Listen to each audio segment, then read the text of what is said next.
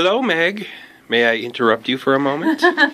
Depends. What? I've got a new test that I found out about to find out if you're a good liar or not. Okay. It's real simple.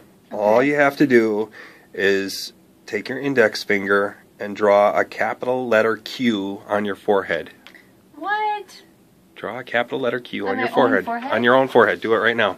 Okay. With my index Yes. finger? Like, Mhm. Okay, doesn't matter which one. Go. Okay! Wait. Printing? Letter Q. Printing or cursive? Doesn't matter. Capital letter Q. Printing. Okay. On my forehead. Okay. Did I do it? Did I do it? Wait, what? I can't wait to tell Andy about this.